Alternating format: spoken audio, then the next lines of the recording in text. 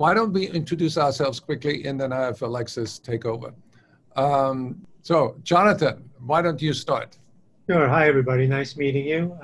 Jonathan London. I am the founder of a company called the Improved Performance Group. We've been working with companies worldwide in developing their sales teams, their leadership teams, both from a process perspective and a skills perspective. Most recently, I have developed a Selling Mindfully workshop. So similar to Alexis, I have a strong practice and belief in mindfulness.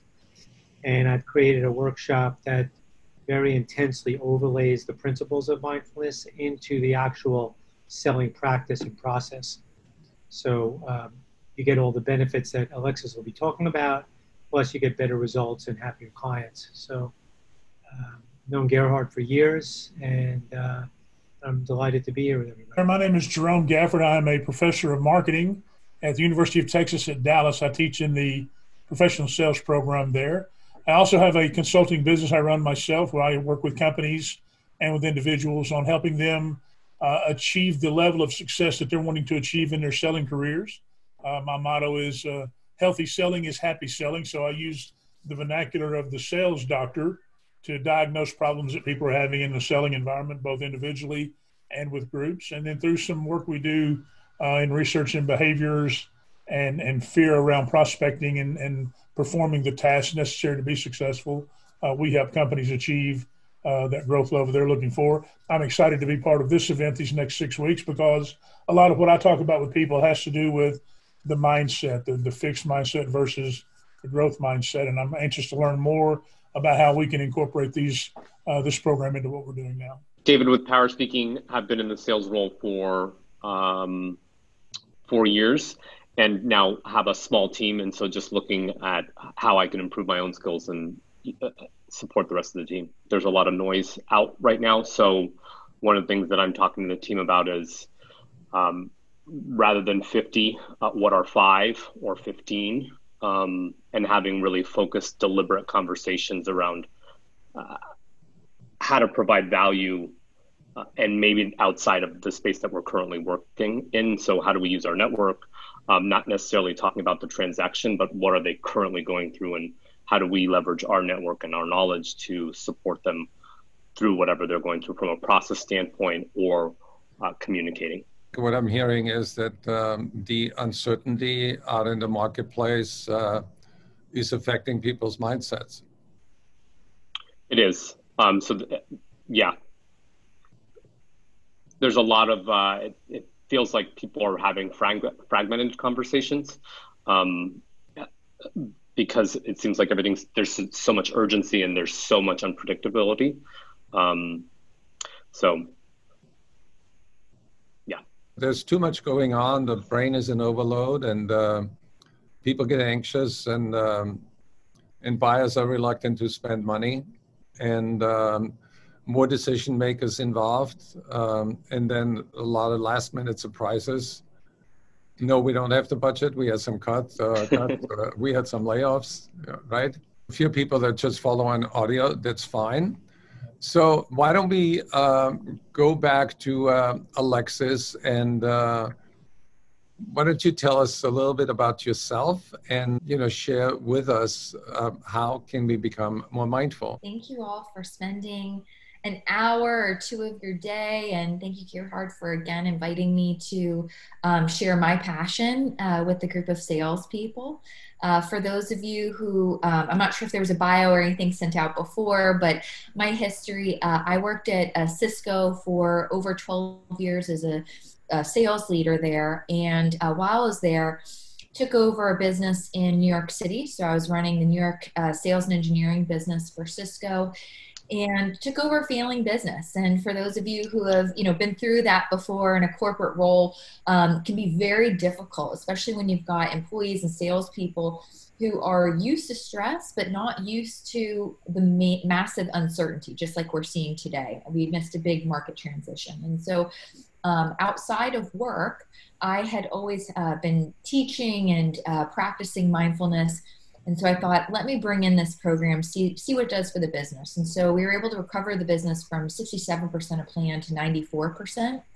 had reduced anxiety with folks on my team, no turnover, people lost weight, people were able to repair their marriages. I mean, the list went on and on of all of these good things that it did.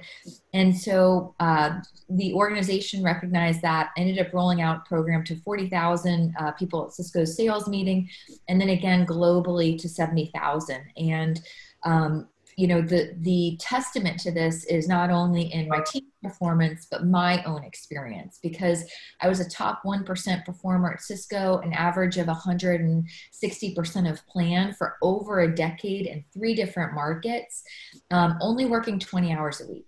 And so what I'm going to be going over today is really how the brain, how the body work, and how mindfulness can be truly a tool for us when we are in these high stress, fast paced, uncertain roles such as sales. And so I'm going to go ahead and start my slide deck here. Okay, so I like to start out with a story here, just to illustrate kind of what our day-to-day lives are like. But the net is, I was, and actually Jonathan, who's on the call here, was one of my first sales trainers at Cisco. So this is definitely full circle, getting to be with him on this call. So I was a baby salesperson, my first QBR with my boss, where I was asked to come in and show the goals, initiatives, what I've been driving over the quarter. And during this time, I was working, 80 hours a week just to get to 98% of plan. So, you know, putting in a lot of energy and just barely getting there. So I come in there with about 6 different slide decks, or 6 different slides, and about 50 different bullet points. And my boss, I thought, was going to applaud me for all the things that I was doing. But instead, he just took a deep breath and sat back in his chair and paused. And when he did talk, he said, look, and if you guys can mute yourselves, that would be great. He said, look, I think it would really, really serve you to become an expert on a few things rather than trying to get it all done. And he said, just for context, your peers came in here and had 1 slide deck and 3 bullet points. And I left that meeting and I'm like, what is he talking about? This job is so stressful. There are a million things to do. And when we look at really this industry as a whole, it has twice the turnover rate than the entire workforce combined. And so there are a lot of things going on here that can impact the sales role and make it very difficult for salespeople to really be able to focus, execute, and get their job done in a way that impacts results and their well-being. And we're living in a really, really different time now that we have technology as well, right? Who have access to tons of information. They can Google anything on the product or service that we want. And more often than not, when they Google, they've got a ton of other opportunities or organizations that they can choose to partner with. In addition, they expect salespeople to be available 24/7 and have a truly personalized experience. And so when we talk about this sales role, there is a lot going on and juggling. And so telling someone just to focus on 1 slide with 3 bullet points becomes very, very difficult, right? And so what do? Well, we end up multitasking, right? So I'm on a WebEx or a Zoom call and I'm shooting out an email to a client, or maybe I'm in a client meeting and I just want to check on, you know, what happened during the text messages or my email while I've been in there. And we're trying to get multiple things done at one time. And so in the late 1990s, early 2000s, researchers wanted to understand who are the best multitaskers, how do we hire for them, how do we develop them in our workforce, and how do we identify them early in the process. And so rather than tell you what the researchers found, I'm going to ask you guys to all pull out a pen and paper, and we're going to go through a quick exercise to see who are the best multitaskers. And this is an exercise that I've been through. I went through during my own training with multiple different organizations and companies, and it's always interesting to see who are the best multitaskers. So what you're going to do with your paper is you're going to write down your name. So your first and your last name on the first line. And then on the second line, you're going to write down your phone number. And so these are two pieces of information you should be very, very familiar with, right? Nothing tricky there. And in this first timed exercise, this is going to serve as the baseline. So we're going to just simply over 20 seconds alternate writing your name, your phone number, your name, your phone number, your name, your phone number. Okay? And we're going to do that over 20 seconds. Excuse me. Got the space.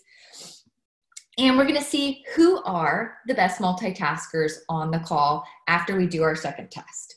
So I'm going to go ahead and start my timer here.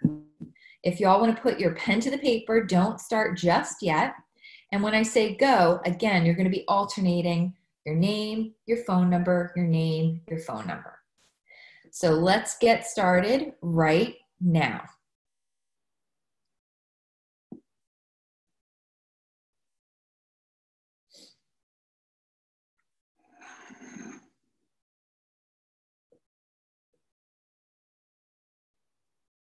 And you've got 5 seconds.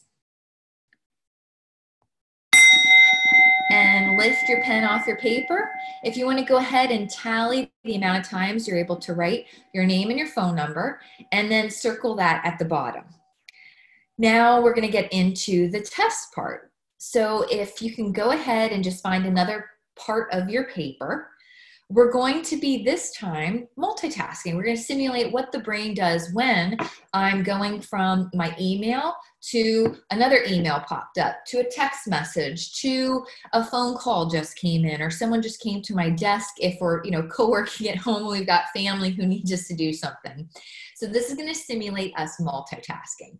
And what we're going to do is we're going to first start writing the first letter of our name, and then we write the first number of our phone number. Then we write the second letter of our name and the second letter of our phone number. So you're simply this time, rather than writing your full name and then your full phone number and alternating lines, we're going to be alternating in between that task. So letter in the name, number in the phone number, letter in the name, number in the phone number. And we'll be going back and forth, okay? So if you want to put your pen to paper, I'm going to go ahead and time you starting now.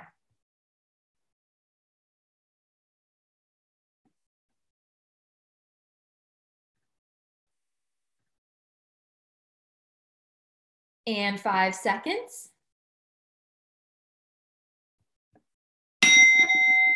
And lifting that pen off the paper. So I see a few smiles here, and usually when I do this in person, people are giggling and chuckling, and would love to hear from, anyone on the call here.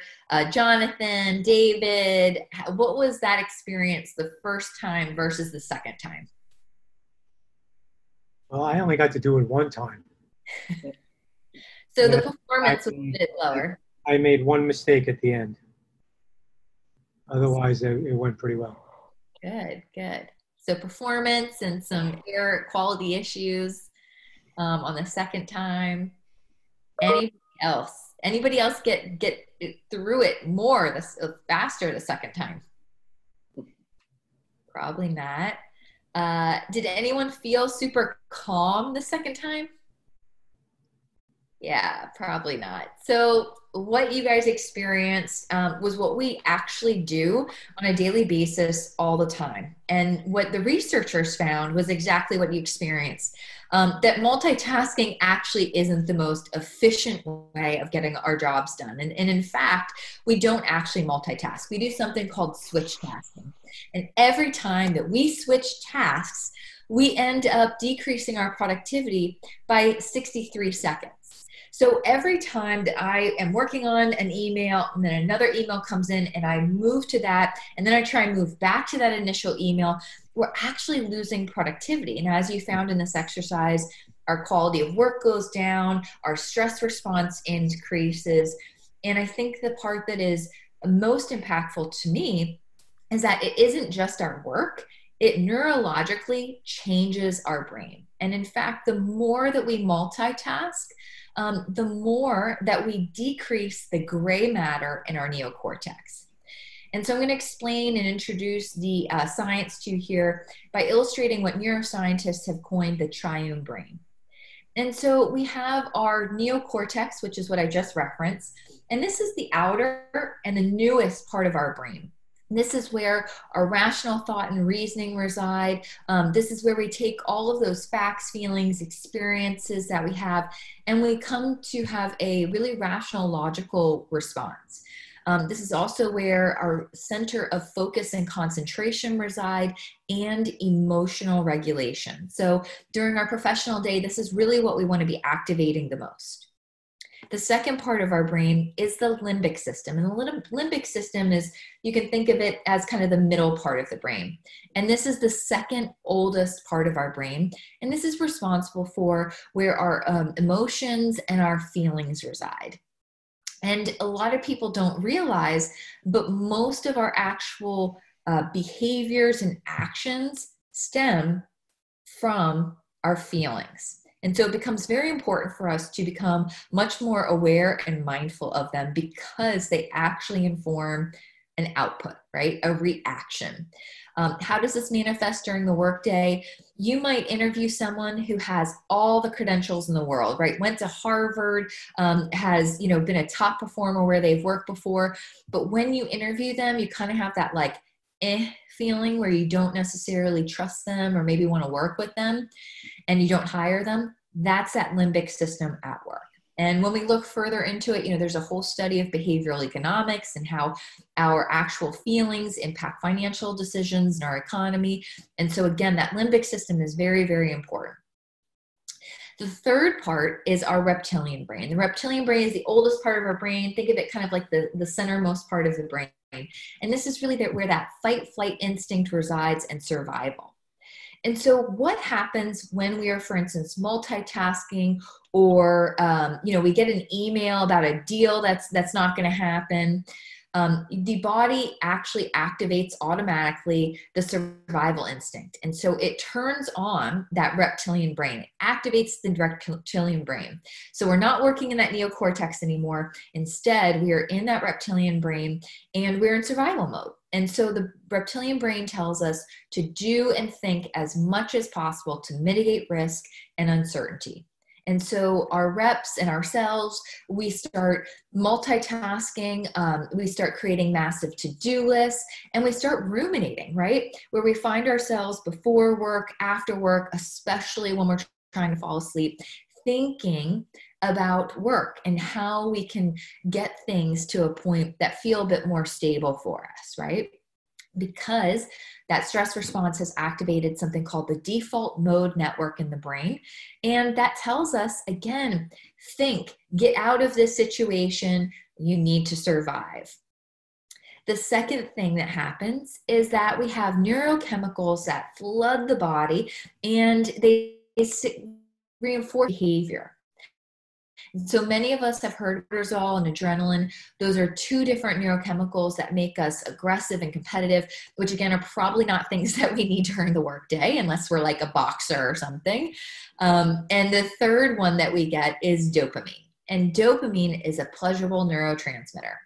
And it feels good. And we get a hit of it every time we do something. And so this is when we find ourselves quite literally addicted to checking our phones, because every time we check our phone, we get a hit of that dopamine. On average, we check our phones about 150 times a day. Every time we check an email, we get a hit. And so we go back to those to-do lists, right? And we start crossing off the tasks that are low priority, that get done fastest so we can get this hit, rather than us focusing on those big strategic moves, right? So rather than, calling a client and having a thoughtful conversation about their long-term goals, we'd probably be more apt to sit in front of email where we can quickly check things off, right? So the third part is around the neural pathways. And what happens is every time that we activate a part of our brain and then we move on to another part, we form a pathway. And very quickly, these pathways can become quite dominant as we start to develop habits. So the more that we multitask, or the more that we're in this reptilian brain, the more and deeper those pathways get. So if you think about it, it's kind of like when you go hiking, you can tell the difference between, where a deer path is and then one where there are humans with bikes and animals, that it's being used quite often, right? And that's how the brain works as well. And so those pathways actually get stronger over time. And so when we are in this survival mode, the brain tends to default to whatever is most dominant and easiest to get done, because again, it's all about ensuring survival. And it doesn't really matter if it's actual threat in front of us or one that's a thought, right? And so that thought, being stressed out at work, that can stimulate alone this stress response. And so everything that I've just talked about here sounds pretty doom and gloomy, but I want to reassure you it's actually not.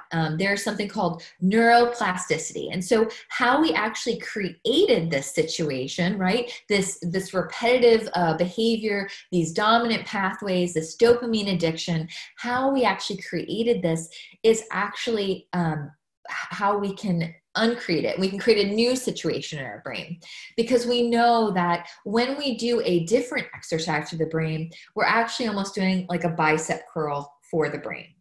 And so we need to figure out what is that exercise, because we know that multitasking makes that reptilian brain stronger. But what can help us make that neocortex stronger, right? That we talked about before, that part of our brain that we really want to be in during the workday. And that's where mindfulness comes in. So mindfulness is simply being focused and aware of the present moment. It's not about relaxation. It's not about falling asleep. It's not a religion. It is simply about being present in the moment. And when I am present in the moment, I'm activating the part of my brain responsible for focused concentration, and that resides in the neocortex. And so when I am present and focusing on one thing, I'm basically doing a bicep curl for the neocortex. By practicing mindfulness, we literally restructure the brain for focus, for concentration, rather than the distracted multitasking that actually doesn't impact our performance very well. And so there are two forms of mindfulness that I work with clients on. And one is teaching an actual meditation, a single pointed focus concentration practice, which I'll explain what that is.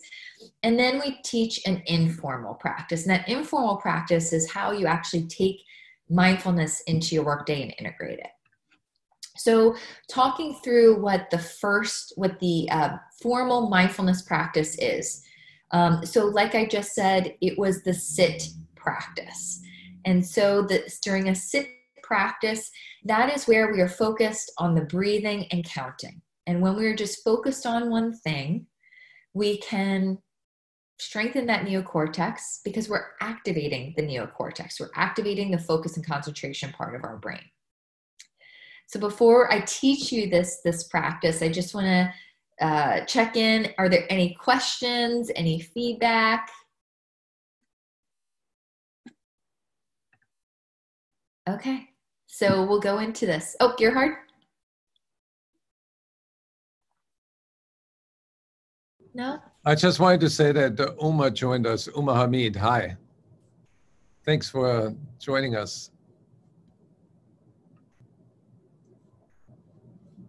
All right, continue, Alexis. Okay, wonderful. So we're going to start the sit practice where I will cue you through it, and then we'll all do it together. Okay? So S is for seat. Simply for this practice, you sit in a seat. There's no crazy yoga pose. You could be in a bus commuting. You could be at your office. You could be at home, whatever, just sitting in a seat. Feet on the floor, shoulders on top of our hips with a flat back.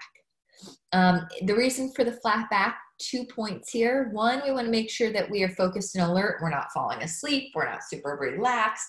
We want to make sure, again, because this practice is all about being alert and present in the moment, not falling asleep. We want to make sure that we're in a posture that helps support that. Second part, we want to make sure that we're able to breathe because this is all about the breath.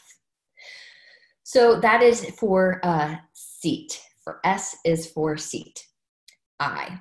I is for inhale and exhale. And in this practice, you're just going to be inhaling through the nose and exhaling through the nose. And every time that you inhale and exhale, we count that as a set. T. T is for 10. So when you start this practice, you're simply going to use your phone as a timer and set the timer for 10 minutes.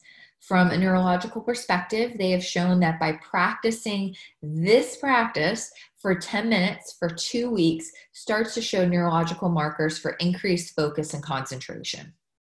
So we want to basically set this timer, and we do that because that way when you get distracted or you start thinking like, how much longer is this? I'm going to die doing this. You know, all those things that come in, you just tell yourself, look, my phone has the timer. I don't need to think about this anymore. I'm going to go back to the breath and the counting. The second part of 10 is also how we use those sets of inhales and exhales.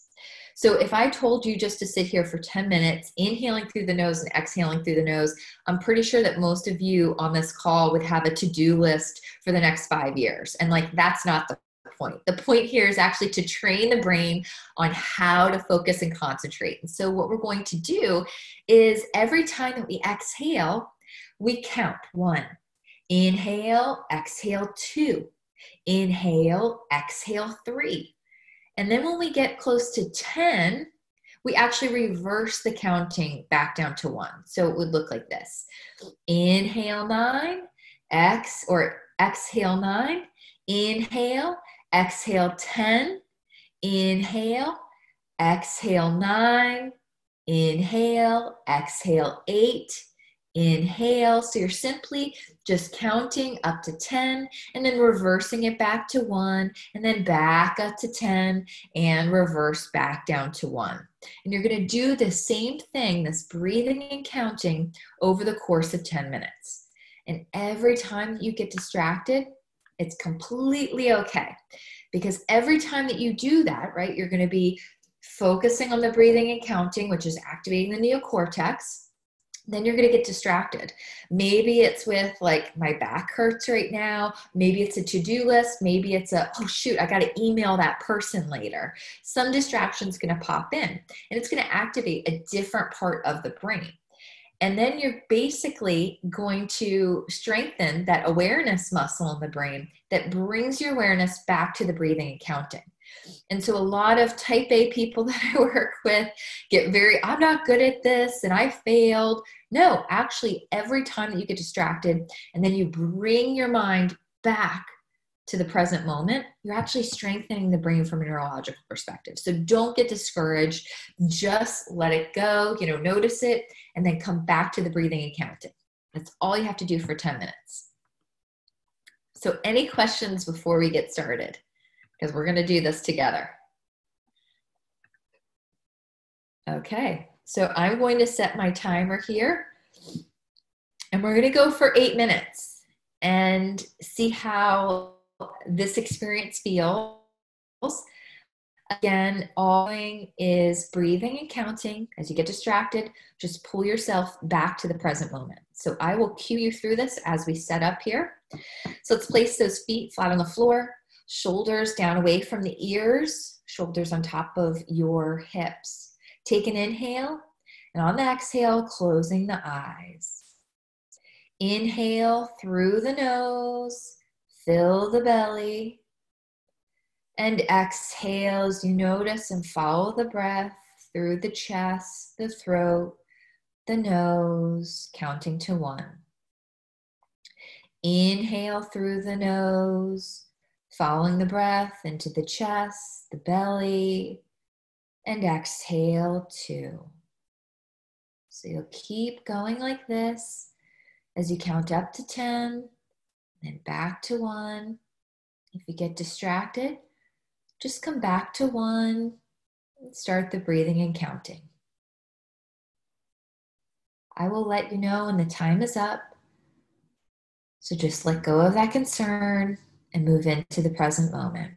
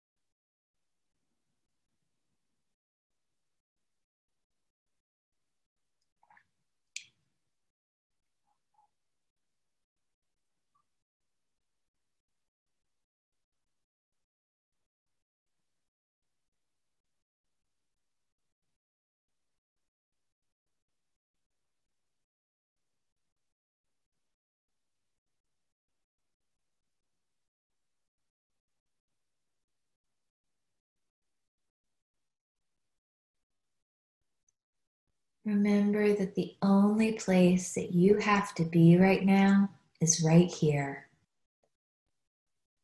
As you become distracted, just come back to one and start the breathing and counting.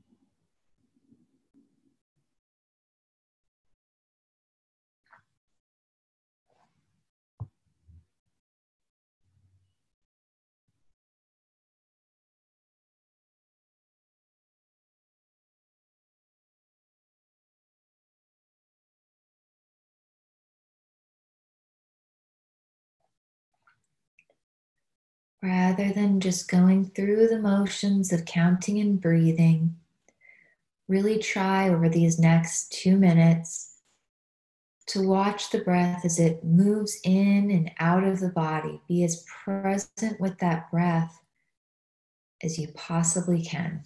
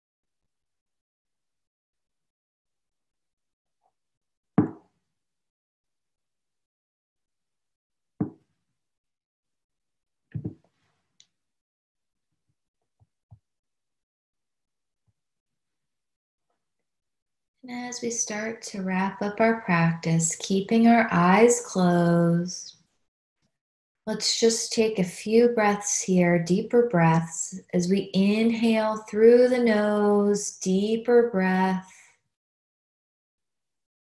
And then make that exhale as slow as you possibly can, relaxing the shoulders. When we exhale slowly, we stimulate the vagus nerve, which signals to the body that it's time to relax. One more breath here, inhaling deeply through the nose.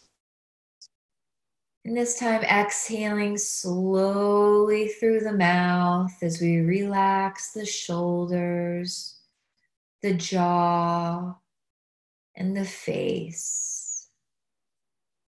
And then opening the eyes and coming back into the call. So would love to hear feedback, questions. So 1, it was relaxing and beautiful. 2, it's the longest 8 minutes I've had in the last little while. And 3, I found myself actually nodding off a little bit and I'd catch myself. And 4, just doing that count gave me something to do so my thoughts didn't do anything other than pay attention to the breathing. And the counting really helped, actually, surprisingly. I thought it'd be a distraction, but it kind of locked me in. Great, great. Thank you. Jerome, what do you think?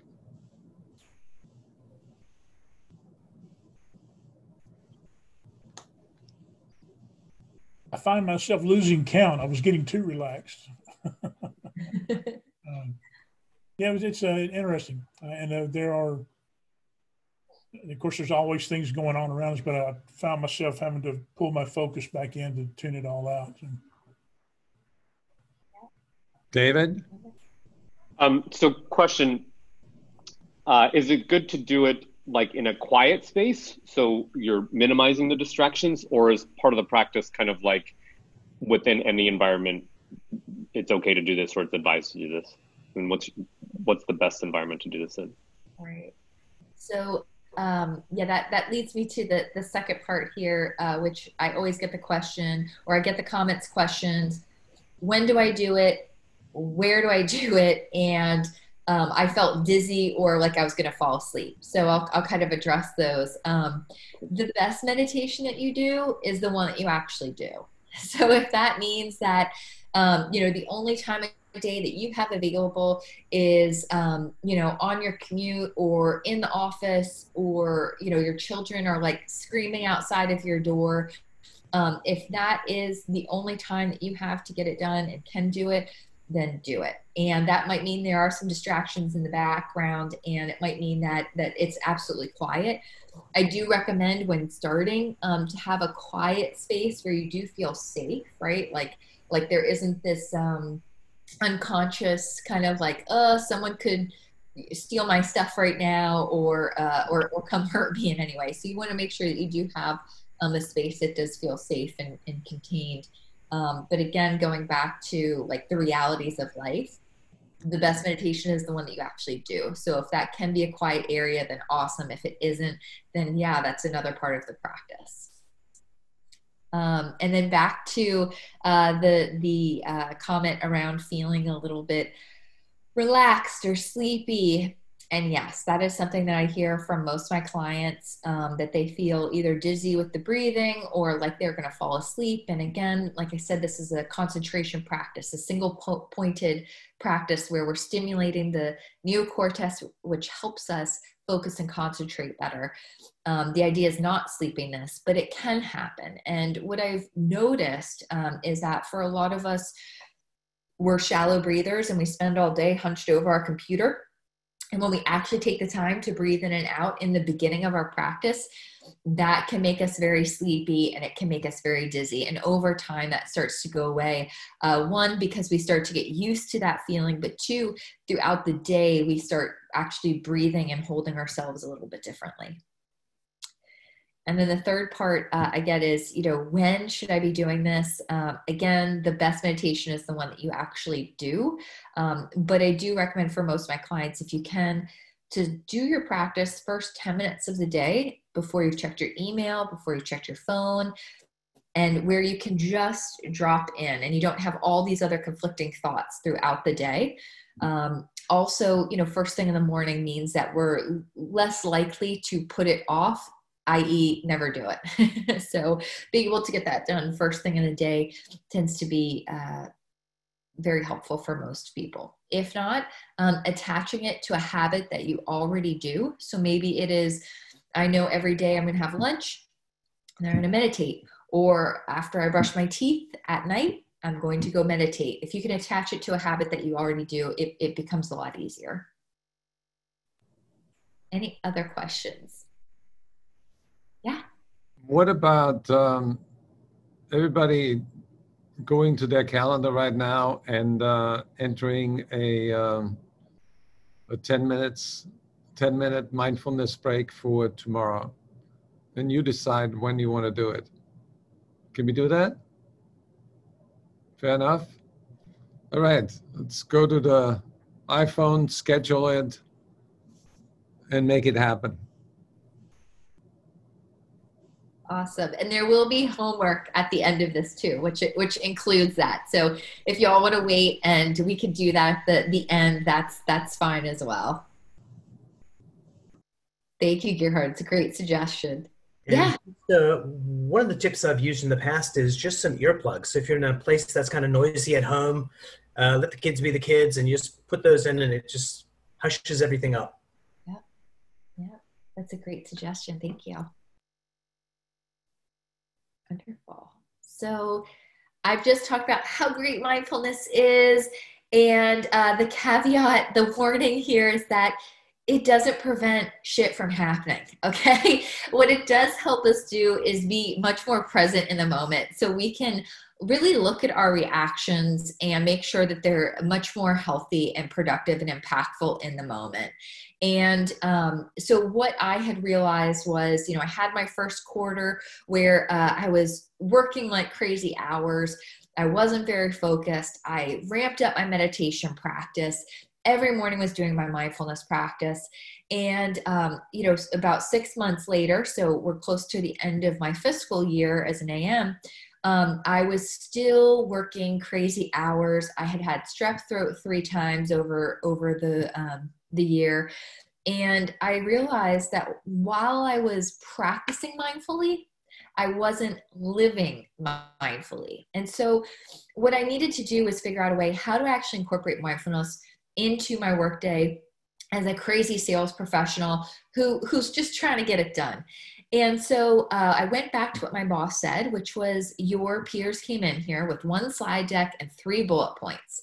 And so I said, every day I'm going to do my practice, and then I'm going to set aside time to think about what are my 3 high impact activities that I'm going to focus on today. And those are the things that I'm really going to drive towards. I'm not going to get sucked into the email or the text messages or on LinkedIn posting, XYZ about, whatever product. I'm really going to focus on what those high impact activities are.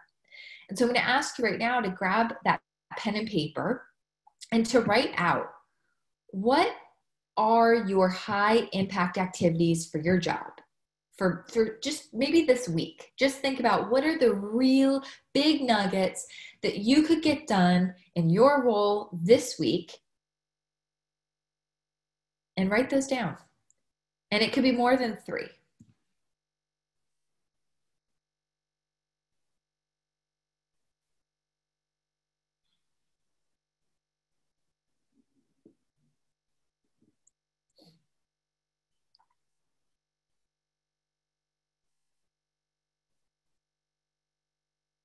And then I'm going to ask you, what are the high impact activities you can do for your personal life, right? What really helps nourish you, improves your well-being? What are those things that are kind of like, I really must do these in order to add into my life?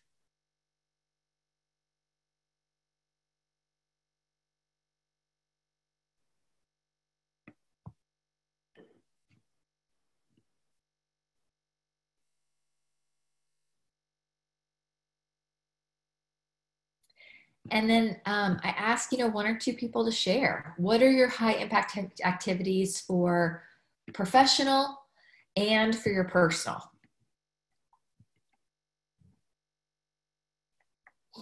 And I think that we'll notice, if no one wants to share, as you look at your list, I'm sure it doesn't include looking at your phone 150 times a day, right? Spending hours on email, right? I'm sure those high impact activities are a little bit more strategic. So I'd love to hear from y'all what those look like. Yeah. I'll kick it off. So prospecting is an important part of my day and just making it more important. So that'll be one business related.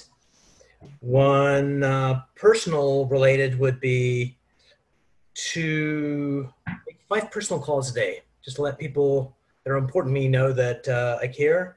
And I've pulled my Achilles tendon, so getting that back into shape so I can get to squash. So that'll be my 3. Nice. Wonderful. Thank you for sharing. And yeah, all important, right? Anybody else? Okay. So we don't have a ton of time for this, but I would encourage you after this call, if you do go into your phone and into your settings and you scroll down to the second group here, you'll see something called screen time. If you click on that, you can actually see how many hours a day you're on your phone, how many times you pick up your phone, what you're doing when you're on your phone, and it will start to bring more awareness to how we are on autopilot and we're addicted, whether it be through, the stress response, the dopamine addiction that we talked about, where we're just constantly checking emails or we're sucked into social media or text messages, what have you. And when we look at what you see in screen time versus what some of these high impact activities are, you'll start to realize maybe I am mindlessly using my technology rather than mindfully using it, and start to create some changes throughout the day. And so what I suggest as the routine for a mindful seller is that every morning when you wake up, you do your 10-minute board meeting or sit practice. I call it a board meeting. Every morning I do them. I sit there and I do my 10-minute meditation practice that you just learned. Then you write down your 3 daily deltas for the day.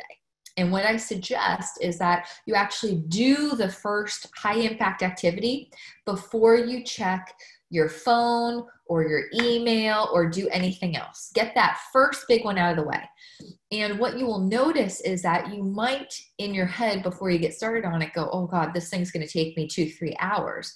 But when you actually don't have your phone out, you don't have any distractions, you are in a focused state, you're usually able to knock out that first big daily delta in half the time that you thought.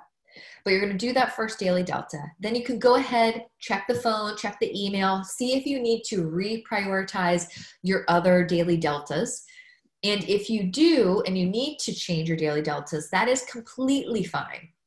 The goal here is not to stick so hard to something that it actually doesn't really serve you in any way. The goal here is for us to practice mindfulness, which means that we choose where we put our attention. We choose what activities that we're going to do. Then go ahead and schedule those daily deltas into the day, block them out, make sure that they are free of distractions. That might mean removing the phone away from you and setting a timer on it and moving it into the other room. It might mean going into your email and turning off that pop-up notification. Whatever you find is a kind of trigger or distraction for you, start to mindfully choose not to use them.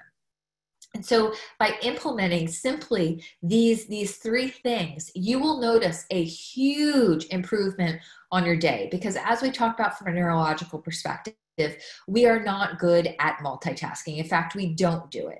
What we do really well is when we activate the neocortex.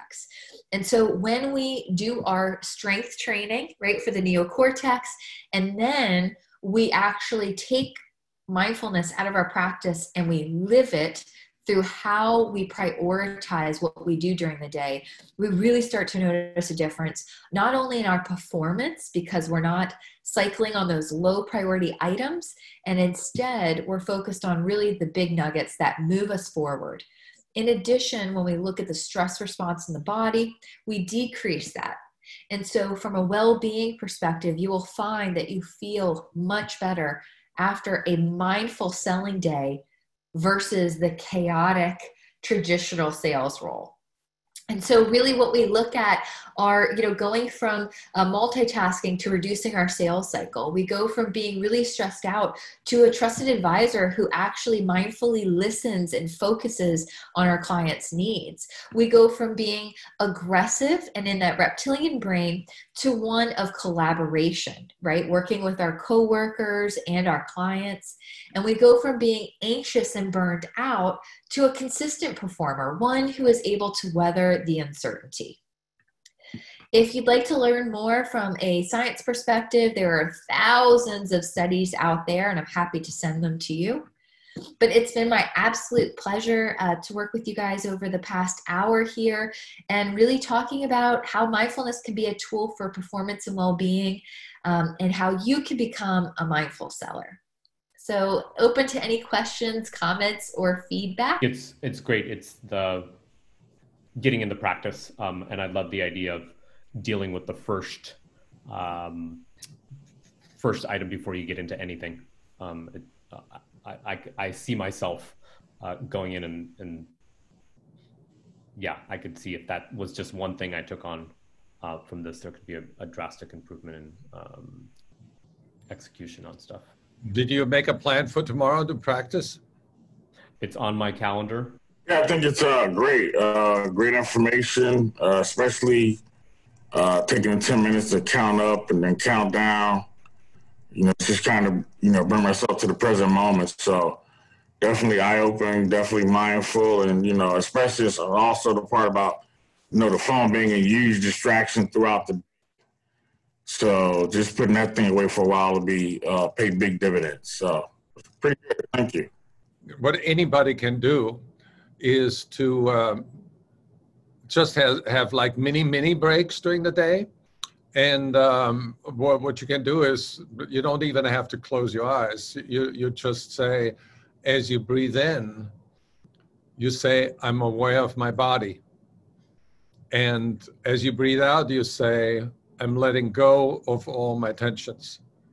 15 seconds, and it already changes something in your brain. Right, Alexis? Yeah, it sure does. And that's one thing where I work with my clients on is making sure that there are performance breaks throughout the day. Because again, it's one thing if you're practicing for 10 minutes in the morning, but if you're like a crazy jerk all day long, that's not going to help anybody. Right. So if you need to take what I call it as a 3x3 practice. And so 3 times a day, taking 3 minutes, whether it's closing your eyes or not, that helps deregulate the nervous system, helps activate that neocortex, and helps us get back to the present moment. So we can start looking at things that are in front of us from a realistic point of view, rather than the one that has the limbic system in high gear, fueled by the adrenaline and cortisol. Got it. Yeah, if I could just also add, everybody, once you get into the habit, it's a really good discipline before you go into any major client or customer interaction. You take 3 to 5 minutes to settle yourself, and then there are affirmations or sayings you can give or say that actually put you in a mind where there's more of a unity with the client versus a separateness, which is really the biggest problem in selling, is, they don't trust you and there's this schism. And if you can create in your own sense or your own way of being in the meeting, it reduces those boundaries or eliminates those boundaries. So there's a really nice interaction with the client. And that's where what Alexis was saying, you get more strategic, it's more collaborative, you get, stickier clients. It's a good habit to get into once you get your practice settled. Yeah, I think it's really important to be available to the client and get out of the next mode of the brain to the now mode of the brain where you're really receptive. And I think another mantra that I like to use is to allow the customer to express himself or herself. There are 3 F's: fully, frankly, and freely.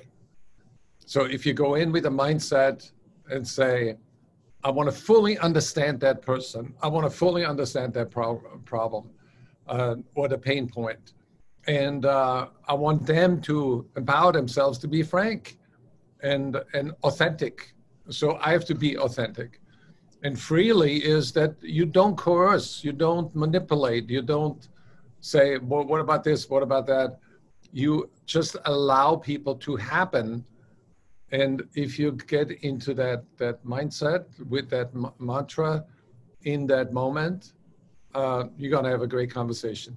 And I know Uma is doing the same thing. Uma, what could you add to this, what we already discussed here? I hate exercising. So every morning when I do it, I have Netflix on, watching something. So I was watching the Michael Jordan documentary, The Last Dance. And there were a couple of things on that first episode that were meaningful. Number one was Charles Barkley talking about Michael Jordan when he first came onto the scene. And he was saying, the guy moved amazingly, had speed. But what he really noticed was that Michael Jordan was a master of the fundamentals. And that was so critical to being successful. We often think that we need to be super sophisticated. And the thing that Alexis showed us is simple. Just doing that will give you massive benefit. And I think one of the things they say, the difference between somebody that makes a black belt in any martial art and one that doesn't, is the one that masters the basics and gets really good at it accelerate really quickly. The ones that want to learn new things all the time don't. So we already know what to do. Let's just figure out what are the most important things and just do them.